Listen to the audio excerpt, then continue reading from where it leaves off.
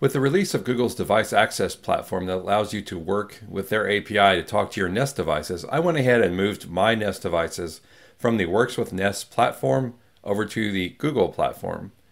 And today I'm going to be working on getting that all set up and integrated. The caveat is that my Nest Protect devices are not part of this platform. I'm hoping they add those at some point, but we're going to go with it anyway. I basically control my thermostat right now, and I don't do much with my Nest Protects other than alerting, so I'm not worried about that. All right, so this is a little bit involved. It requires some terminal, it requires a lot of cut and paste, and working with the API. So let's get over there and get started right away.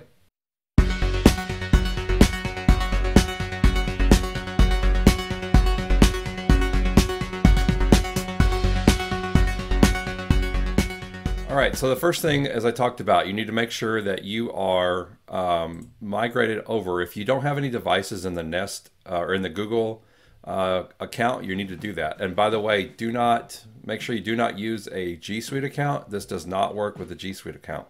In fact, a lot of things don't work with a G Suite account. So make sure that you're using a plain Gmail or plain Google account.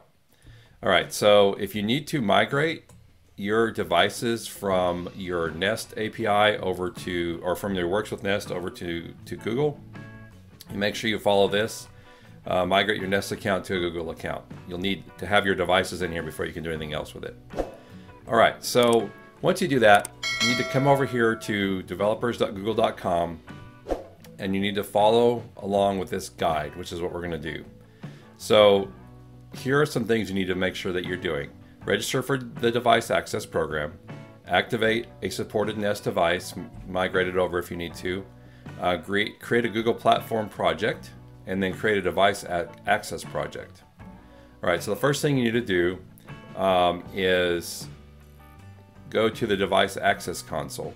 If you haven't done this before, you're gonna be charged a one-time $5 fee, and it's non-refundable. So make sure that this is something you wanna do before you move on to it, because it does cost you $5 and time. All right, so I've already got device access console set up. I've logged in, I've paid the $5. And so I'm going to create a project, and we're going to call this project Nest Demo. And it's going to ask you for your, let me get myself out of the way here. It's going to ask you for your OAuth ID. I'm going to skip this step for now because I'm going to come back and put that in here in a minute. And then you want to make sure you are enabling asynchronous pub sub events. So we'll enable that, create the project. And now we have a project. Your project ID is going to be important, so make sure that you keep this page open. All right, so once you have your project created, you need to come back over here and you need to enable the API and get an OAuth 2.0 client ID. And we're going to create, you can either create a new project or use one you already have. I'm going to use one I already have. And then I'm going to call it from a web server. And it's super important that you fill in this part. And it's going to be redirect URI. It's going to be this, the google.com domain. Create it.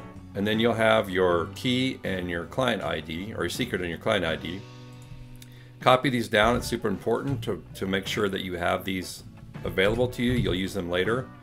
And of course, these will go away at the end of the video, so don't worry about copying them and using them for anything.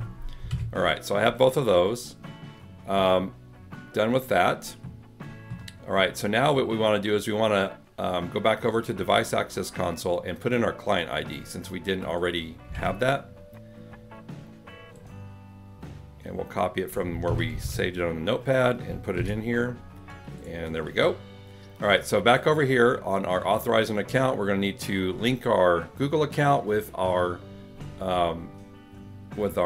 Nest account. All right, so they make it easy here. Just follow these steps. We're going to open this link in a web browser, but first we need to fill in these fields, project ID and OAuth client ID. So my project ID is this up here. Just going to copy it right here. I'm going to paste it in. And then we want our OAuth client ID, which you can get from here, or you can get it from where you pasted it on the notepad. paste it in here, and then copy this whole URL, and we're going to paste this into a web browser.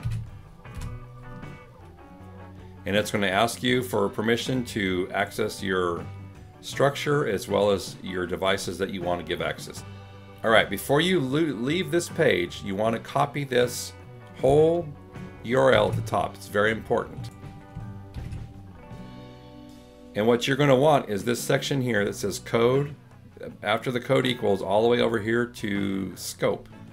And you can see that in the next step right here. If we go down to, it tells you here you need to have this little authorization code. Now that you've got that URL, we're going to plug it in here. So your client ID is already filled in. You need your OAuth client secret, which you've put on Notepad. So here's your secret.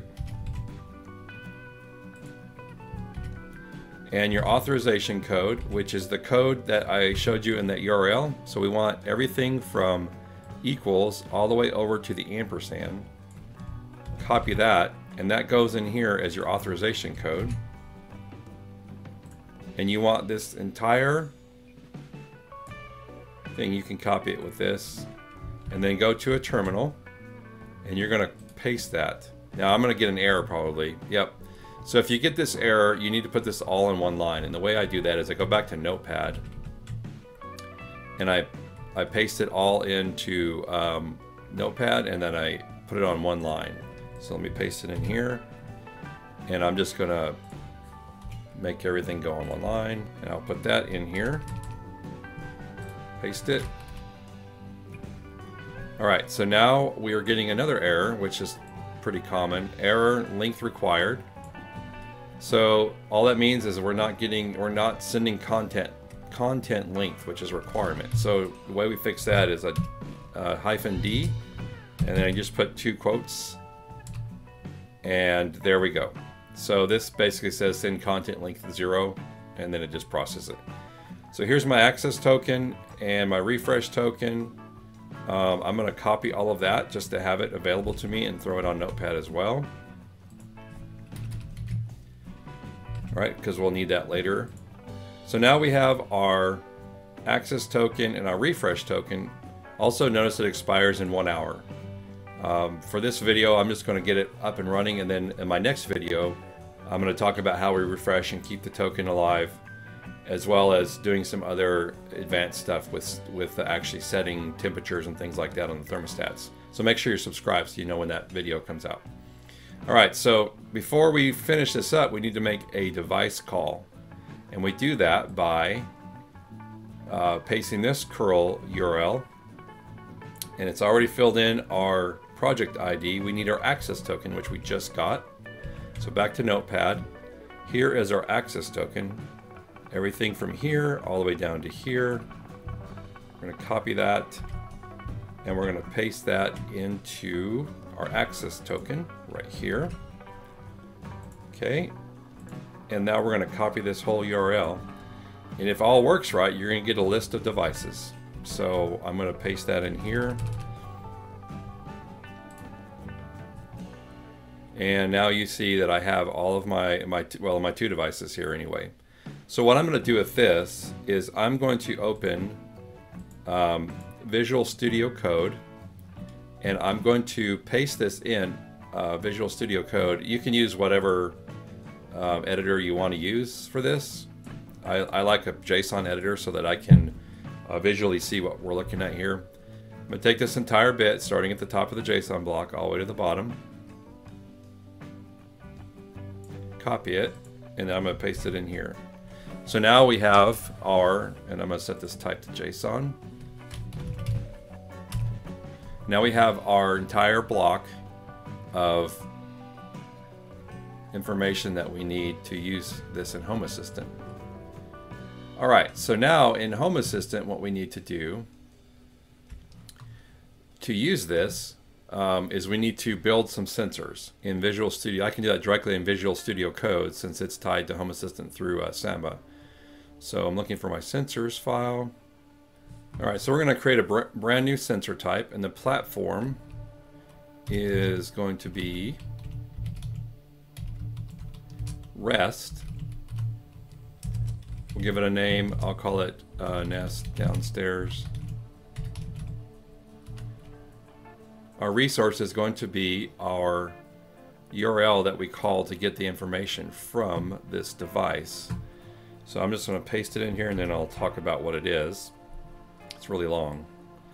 So first part is smart device management, googleapis.com/v1 enterprises, and then this part right here is your project ID. So remember, your project ID is going to be this right here. So there's our project ID /devices, and then if you look at the return to JSON, you'll see up here that we have the ID for the upstairs thermostat or downstairs thermostat. And if you come down here to the second block, you'll see that we have the same thing. We have the device ID for the upstairs thermostat. So on the end of your resource call here, you're going to put /devices and then the device ID of the device that you're wanting to get information from. All right, and then the method is going to be get. And then we're going to put in some headers.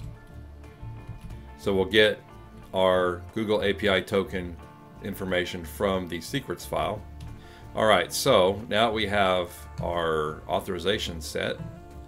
We are going to create the most important part, which is our value template. This is how we actually get the value that we want from that particular device. So value template. And if you'll notice in here, you'll notice that this is typical JSON hierarchy. I'm not going to go into how that actually works here, how it's built out, the dictionary or whatever, but what it is you start with devices, then you come down to traits, and you can collapse all these things too. And this gives you a good indication of how it's built out. So we'd go with traits. I'm interested down here in the ambient temperature. So you have to build this kind of hierarchy. So we start with traits. Since we're already pulling devices, that's already up here. We're doing devices.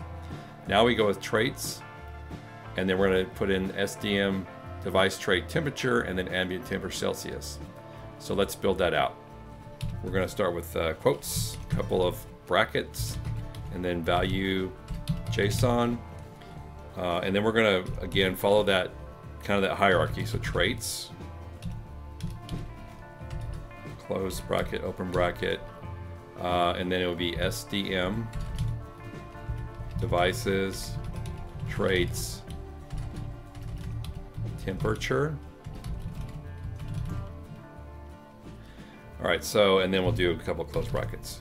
All right, so this should be the entirety. Now, if I want to get the rest of the attributes out of that, I will add another line here called JSON attributes. Attributes, and a couple of spaces, and then I'll do traits. So what that means is that anything under traits will be returned as an attribute. So we'll get all these things we can work with. All right, so now that Home Assistant has been restarted with all the appropriate settings in those files, you'll see that we're getting our data from the Nest API. I went ahead and converted this to Fahrenheit. Said I wasn't going to do that, but I did, and that's done in a fashion similar to this, where you're putting everything inside of parentheses here. So in fact, I need one more for the round to apply. So I'm basically converting it to Fahrenheit from Celsius, but and also earlier I made a mistake with a decimal here, or a period, so that's an underscore. Anyway, this is the actual full convert to Fahrenheit. One thing to consider is that this does expire, and you have to use a refresh token to keep that token alive. Otherwise, you're going to have to get a new token. So again, I'll do that in the next video. I'll talk about how I do that, and I'll also work on how I use the set points to actually manipulate the thermostat values rather than just reading what they are. So I hope this was I hope this was helpful to y'all, and that it gives you an idea of what we can do with the new Nest API integration. Remember to subscribe and hit the bell icon so that you're notified when I make new videos. And also, if you feel like you would like to support me and help me in continuing this channel, links down below for that. And also, there's Discord. If you have questions, I have a Discord server, also linked down below. And we will see you on the next video.